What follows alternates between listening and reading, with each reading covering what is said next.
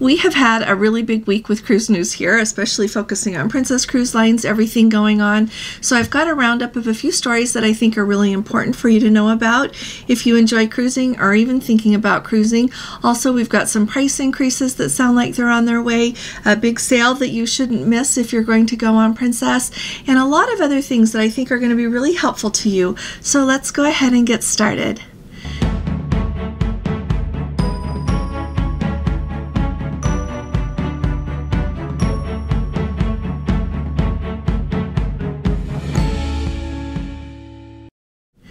Hi there, this is Allison with Let's Go Travel Tips. Today is Saturday. It is January 27th of 2024, and if you have not subscribed to our channel yet, will you please go ahead and hit that subscribe button? We'd love to have you with us. We are this close to having 22,000 subscribers, and we would like you to be part of the conversation around here. Also, if you appreciate my updates, would you please give this video a thumbs up? That helps us out as well, so thank you. Now let's start at the top. We've had a lot of news this week about the cancellation of the Sun Princess inaugural cruise. We have had such a range of emotions to do with that. Everything you all have shared so much in our comments for our videos and our Facebook group. And then Gordon and I have read a lot of comments on a lot of other Facebook groups and forums. So some people don't want to cruise with Princess again, and some people are going to cruise with Princess, but they like to sail with other cruise lines. So I want to give you a heads up here about a couple of things. First of all, Viking has released some of their new cruises for 2026. Apparently booking with Viking is strong enough that they're just announcing an early opening of a lot of their earlier 2026 sailings. So a couple of them that really stand out to me. They've got a Viking Homeland Voyage. It's going to be sailing from Stockholm to Bergen, and the cool thing about that is you get overnight in 3 of those amazing Scandinavian cities. There is Stockholm, Oslo, Norway, and Bergen, Norway. You get an overnight in all 3 of those. That's a big deal. They've got an 8-night, they're calling it their iconic Mediterranean sailing that goes from Barcelona to Rome, and those have overnights in Barcelona and Tuscany. Overnights in cruise ports are a really big deal.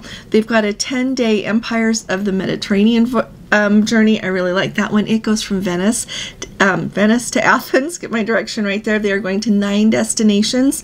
They go to some of the places that we don't often, well, we see them on a lot of cruise itineraries, but not often on the same cruise itinerary. They've got a 15-day British Isles Explorer that goes from Bergen to London, and that one you get to have overnights in Bergen, Norway, and in Greenwich, England.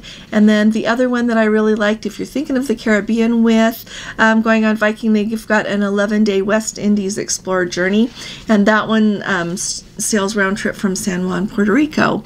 And I looked at airfare, and airfare from a lot of places is actually affordable to San Juan, Puerto Rico. I don't know if it happened to be just when I was looking, but that's amazing that you can do that. And then another really cool thing that Viking has really stepped up their game with is they are adding a lot more land tours on either end that you can, even on some of their cruises, you can book the pre-cruise extension as well as a post-cruise extension.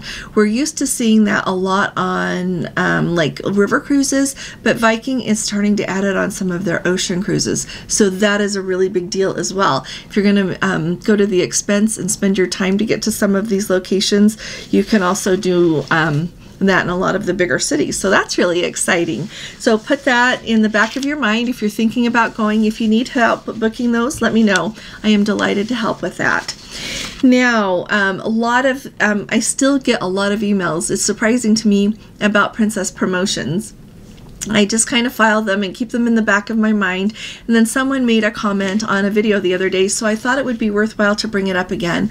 I've had several videos that I've done talking about Princess promotions, so I will have Gordon link those underneath this video. Like when you're looking at it, just click on the show more under the video and it will drop down a box. So, or else you can search Let's Go Travel Tips Princess Promotions, and that will hopefully catch a bunch of them. But Princess Promotions is a program that Princess is doing with a third-party provider there that you can buy. They've got these different packages. They cost different amounts, but in essence you are buying future cruise credits and you're buying hotel stays. And there's flexibility with when you're going to stay. Not quite really pay attention to the package you buy if you think you're going to do this. I've had some people tell me that it has worked great for them. I've got a lot of people who have told me that they have bought it and then they can't book hotels in the places that they expected to be able to book them. And also so here's a couple of other notes for you to think about. Just really quick reminders about that if you're going to do it. When you buy those packages, they do have an expiration date.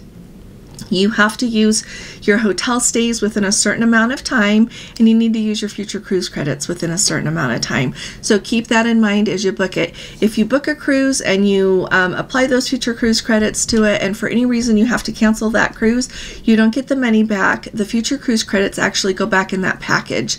They don't just go back to your Princess account like you're used to having. They go back in that package, and they are associated with the expiration date that goes with that package. Okay, so keep that in mind. And then the other thing is if you don't know right off what you're going to book with it and that you're going to go, that is another reason that I would probably not book it, because if you hit that expiration date and you haven't booked your and you haven't, used your hotel stays, or you haven't used your future cruise credits, then you just lose that money. And future cruise credits, I've said this before, future cruise credits have been a thing for quite some time now, but they became a really big player during COVID when cruise lines had to cancel cruises due to COVID, and then you ended up with these future cruise credits. So this moving forward is just kind of taking something that they had to do an awful lot of during the pandemic and turning it into like an investment instrument, which I don't really think it's an investment instrument in real life. So I'm not telling you that you should buy them. I'm not telling you that you shouldn't buy it. I am telling you that if you buy it, make sure that you know what you are buying. Okay, that's just my note to you about that. There you go. So if you've got questions about it, tuck it down below. I know that we've got Let's Go family members who would buy them again, and we have Let's Go family members who would never buy them again. So I love that you all are happy to jump in and answer questions or share your experiences. So please do, if you have bought those and you're pleased. If you're not, or answer questions if somebody asks, particularly about it and you happen to know. So wanted to let you know. Now, okay, so we'll start with the good news. So with Princess, right now through Sunday night is when they have the clock ticking right now on their website. You can get up to a 20% discount on your excursions to Alaska. I've looked at our other cruises and it doesn't apply to that. Just to Alaska. Now, recently we just talked about the prices jumping for excursions, and indeed they have. They have really gone up. So we were comparing how much we paid for the Alaska excursions we had already booked for our cruise. Our group cruise is going July 27th. It's on the Discovery Princess. If you'd like to come, we would love to have you come. Just send me an email.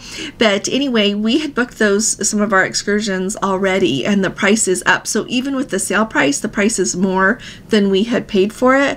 But if you haven't booked your excursions on Princess to Alaska and you've got a cruise booked to Alaska, now is a good time to buy those excursions to save the money, all right? So wanted to let you know about that. The other day I let you know that some food costs were going up associated with the wedding packages and other things. So, by the way, sounds like specialty dining is going to go up in not too long. That is what I've been told. I haven't been told that by a person at Princess, but why am I letting you know then? Because if you know that you want to book some specialty dining and you've got a cruise and you can actually make reservations in the app, you might want to go ahead and do that just to save a little bit of money. If they don't go up for a while, don't get mad at me, but that's what I have been told. So just wanted to let you know that prices are likely to go up. And you know what? When you look at how much specialty dining costs on Princess, and then if they're going to increase the prices more, I would say step back, look how much specialty dining costs on Norwegian, how much it costs on Celebrity, how much it costs on Carnival. And I don't think, as much as I hate to see prices go up, we are not, Princess is not outpacing. we are not seeing the changes that outpace the other cruise lines. Just throwing that out there. I never like a price increase. I want to make that clear. I just try to look at everything across the board and see where everything stands compared. You know, I like to compare other cruise lines to each other as far as that pricing goes. Now, and another thing I would say is, while we're talking about price increases, spa prices are also up. So we had a Let's Go family member who commented about that, and when she said that, I looked, and sure enough, I am used to buying hair services on a cruise ship, and they are more than they were when I went in October. So I think it's pretty much across the board that everything is going up. Now, here are some things that I want you to think about when you are dining on a cruise ship. We have a Let's Go family member that just got back off the Crown Princess, and we've got two interesting stories from that sailing from them. So first of all, just like a little tidbit of something interesting that happened, they actually had to turn around and go back to the port in Hilo, Hawaii, because someone on the ship was arrested. There were rumors flying around the ship about maybe what that person did to be arrested. So since we don't really know, I won't say, but they actually, they saw the law enforcement people arrive by tender, and then they saw the person be taken off in handcuffs. So that's a kind of a new thing happening. We're more used to having medical evacuations, but just know that sometimes that happens, and if you think you're going to do something wrong, they're not going to be treating you any easier because you're on a cruise ship. So wanted to throw that out there. I know that you all aren't going to do that. But the other thing really stood out to me, and this experience I have had before, not with any of our Let's Go family members, but often Gordon and I, when we are by ourselves, if we're not on a group cruise, we eat dinner by ourselves 9 times out of 10. And it used to be when we first started cruising, and then other times we would go ahead and share a table, because it's nice to get to know other people and say hi and hear where they're from and everything about that. But this Let's Go family member shared this experience, and I want to hear what you all, if you have had this as well, and what you think about it. So they were sharing a table several nights with people, and then they finally got to the point that they were no longer doing that. They went back to just dining alone, and the reason is that the tables that they were sitting at, they had people voice such strong opinions about politics and about wearing a mask that they just didn't want to be on the receiving end of it anymore and have to listen to it. And I understand that. So in polite company, it has always been the rule that you don't discuss politics or religion. And I would say that ever since COVID has happened, don't discuss that either, because people are so passionate and have such strong feelings about COVID, about the vaccines, about wearing a mask, that it would just be out of line to discuss that at the dinner table, because you would never, whether your opinion is the same as someone else's, number one, you don't know that, and number two, you would never want to offend anyone or make anyone not really want to be sitting there and having dinner with you. So I wanted to put that out there just as a thing for us to all think about, but also if you think of anything else that it would not be appropriate that you shouldn't bring up because people have such strong opinions about. But anyway, that just really struck me, and it made me a little bit sad that people forgot that we're supposed to sit down to dinner and have a nice time together and really respect everyone that we're eating with. So just putting that out there. Tell me what you think in the comments. Like I said, this is really good for us to discuss together. Another thing I'm going to say about dining is I constantly hear from people that aren't crazy about the food on Princess, so they want to try somebody else, or they're not crazy about the food on Norwegian, so they want to try another cruise line. They're not crazy about the food on Royal Caribbean, so they're going to try another cruise line. I'm going to put something out here, and I want to hear your opinion on it. With my experience, in the last just over a year, we have been on Princess, as you know, several times, but also on Celebrity, we have been on Norwegian, we have been on Royal Caribbean, and I would submit, as a general rule, it's pretty the same across the board. Overall, you know, some of them have better buffets than others, I would say, but overall, truly, it's pretty similar food you're going to get. So I would say that if you're choosing between the large cruise lines, you might want to consider cruising for something else other than looking at the food. And if you really don't like the food on one cruise line, of course, go try another one. But it can also change a lot between cruises. It can vary between ships. And so if you are someone someone that is a foodie and you are not enjoying your food, you might want to look more to your Oceania. Oceania likes to say they have the best food at sea. I hear that's a little bit subjective, but also there are, you've got your Regent Seven Seas. These are in a whole different price bracket, but I think that is where you're going to have to go if you want exceptional cuisine all the time. So tell me what you all think about that. Just this, when I was on Carnival in November, I actually thought their food was really good, but it wasn't better than the food that I had on Princess in October.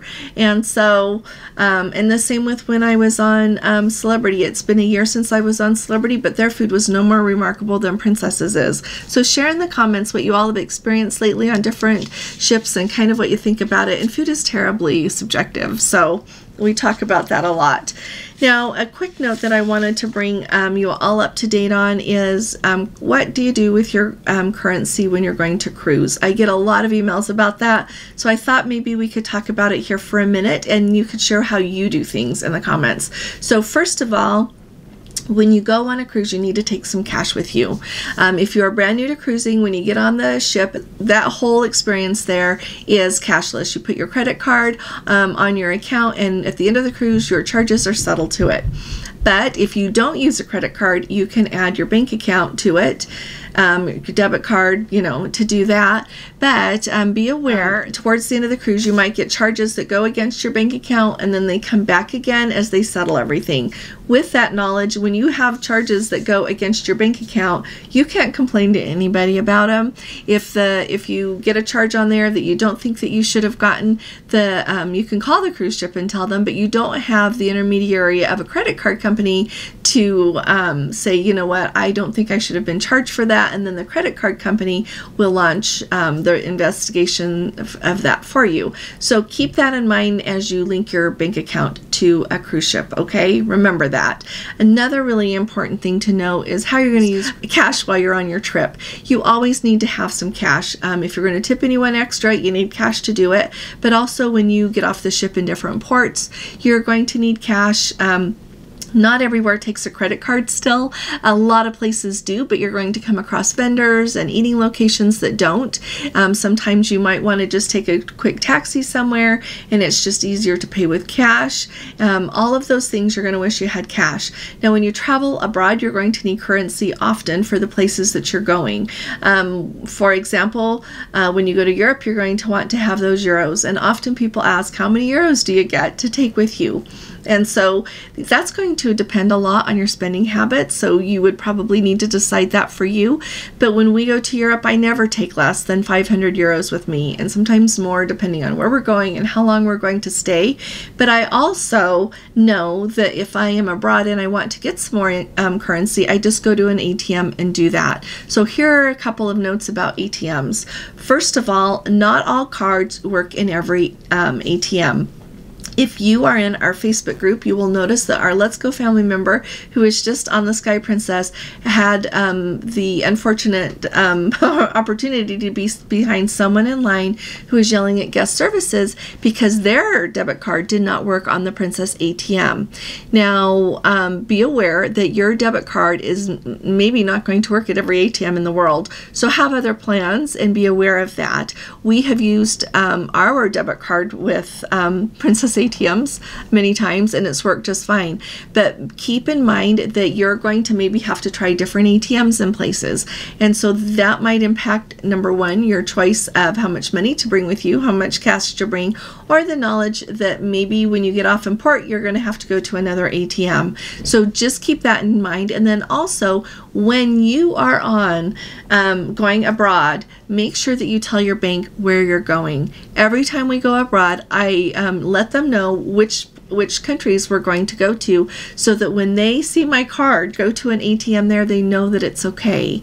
Otherwise, a lot of banks will stop transactions out of security, and you're not going to be able to get the money that you want. So make sure that you notify them where you're going to go. The same thing goes with your credit card. Let the credit card company know. Now, a heads up, I have called American Express before to let them know that, and several times they have told me that I don't need to let them know. They are I really appreciate that about the cards that we've got with American Express. And so I'm to the point now with American Express that I don't. But you know what? Our Visa cards, if I don't tell them, they're not going to let the transactions go through in those countries. And I understand that. And if you are someone that uses credit cards, know that it's getting much better with how many places will accept American Express abroad, but there are still a lot of places that don't. So make sure that you've got your Visa or MasterCard to be able to do that. Discover is still not as widely accepted as Visa or MasterCard. Visa or MasterCard are the ones to have if you only want to have one card. But I'm going to tell you, if you only have one credit card, I would suggest getting a second one just for a backup in case as you're traveling, something is compromised with the one that you've got. And you need to have a second one. If they have to turn off that first card, you're going to want to have a second one for your charges to roll to. Okay, so that is another thing. And always when you're looking at your credit cards, make sure if you can that you get one that doesn't charge you any like of those foreign transaction fees or any currency conversion fees. Be really wise about that as well. So I was thinking that we could also have a discussion in the comments about how you travel with your cash, what you do. There's all the things, you know. It's hard to think of every little thing, but you know, when you get on board the ship, we always put some of our currency in our safe, and I don't take it all into every port with us. I don't put all of our cash that we take, I don't put it all just in my purse. Gordon has some, and I have some, and I tuck some in other places in my carry-on and that, so that everything is not all in the same place if something happens to one bag or one thing. So, you know, think about things like that if you're traveling somewhere, and the money belts that you can wear under your clothing is very handy if you're taking a lot of money with you. And the other note that I would have for people that don't want to use a credit card, I would say get one just for travel. But if you really don't want to, make sure that you take a lot of money with you from the standpoint as if something unexpected happens and you need to buy a plane ticket somewhere to get home, or just a lot of unexpected things that can come up. So make sure that you figure out a workaround for that if you don't want to have a credit card to pay for things. A lot of times, like we have seen with insurance, you often have to pay for things yourself and then you're reimbursed by the insurance company. So all of that to me kind of plays into making the choice of how you're going to travel and what credit card you're going to have and everything that goes into it. So I would love to hear from you all in the comments about that. And finally, here's a note. When I got on the Carnival celebration, as you go to embark on that ship, there's a drug sniffing dog that is right there, right when you come into the terminal, to try to keep you from bringing anything on board that you're not supposed to bring, and they are checking for drugs. That is their main thing. And so I came across a story about some passengers that boarded the Norwegian Joy to sail to the United Kingdom from the United States, and apparently it is a really big deal. People try to smuggle marijuana into the UK because they get a lot of money for it. So these passengers boarded, and they had these vacuum sealed bags of marijuana in their luggage, and I think they probably thought that because they were vacuum sealed they would be able to tuck them in their luggage and no one would know. But indeed, the drug sniffing dogs did detect it. They tracked down these passengers on board, and they ended up having Homeland Security ended up boarding the ship. These people were arrested, and now they face charges of trying to smuggle. So here's a few notes for you. I think sometimes people think that smuggling on board a cruise ship is an easy way to go, and just heads up, that wouldn't be the way to go. But also, it's really important to note that the cruise lines do not want marijuana in any form on board their ships. They are not allowing it. It does not matter if you have one of those like marijuana, what do they call them, like a medical marijuana card. It doesn't matter. It doesn't matter if the marijuana is in the form of like some other form other than just, you know, sealed as marijuana in a bag. It, like if it's something that you buy for medicinal purposes, you can't bring it on board the cruise ships. So think about that when you think about what you're going to take. We saw the news story a few months ago where a lady boarded. She had the cannabis in the form that would be for her medical situation, and she can't cruise on Carnival anymore. It is really serious to take that stuff on board. So I just wanted to put that out there and let you know, because I know that there are people that use that for medical purposes, but you can't take it on a cruise ship. So if any of you have anything to add to that, I would really appreciate it. And I really appreciate you sticking with me. I know it's a longer video today, but we had a lot of things that we need to talk about. And next week is a new week, and we've got lots of news to talk about there as well. I've got some more thoughts on what's going on with the Sun Princess. So I'm going to talk to you about that on Monday and see what you think. Alrighty, so I'll see you here again on Monday, and I'll be talking to you all again really soon. You all take really good care. God bless you. Love you. Bye-bye.